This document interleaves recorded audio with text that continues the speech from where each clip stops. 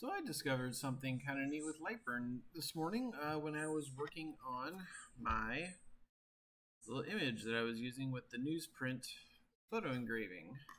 And I found that I want to try the different image mode engraving styles. But, switching back and forth, it's so frustrating. But I discovered Lightburn has a secondary setting for all of your hierarchy cut settings. I will demonstrate. So you're here in Lightburn, and you've got your image, and you have your settings all pulled up. The image mode. I want to try newsprint, and I got my DPI, got my power settings all set up. Beautiful. But let's say you want to have another image right beside it. It's the exact same one, but instead of the newsprint, you want to try, the Jarvis image mode. Well, as you can just see, I have two image modes, and one is the 00 and the 01 settings. This is what is cool. This is also 00 full black, and this is the 01 blue. But you can see I have an image version and a vector version.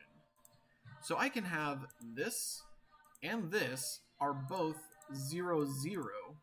I guess I should put, yeah, so these are arranged. So I got the fill mode and the image mode. I've got the line scoring, which is what I use that color for, and I have the image mode that also shares that 01. So that way I can have, in my image mode, I can have this be engraved and this be treated as a photo like it should. This be treated as a cut line, and this be treated as a photo as it should. Now, this one on the bottom is dithering, so it has a style, with how it engraves a photo. And then the one on top has the dot style that newsprint uses. So this way, I can have two different image modes going and working out for me. That's because I have the two settings right here. So what I am going to do for my own personal library of stuff is have each one of my colors, at least for image mode, one of them be my newsprint image engraving, the other be my Jarvis one, the other be, grayscale, whichever. The ones that I find that I like to use the most, which, as it so happens, I really only like Jarvis, newsprint, and sometimes grayscale. Grayscale with a glass tube gets sort of wonky, blurred results if you go very fast. So it is what it is.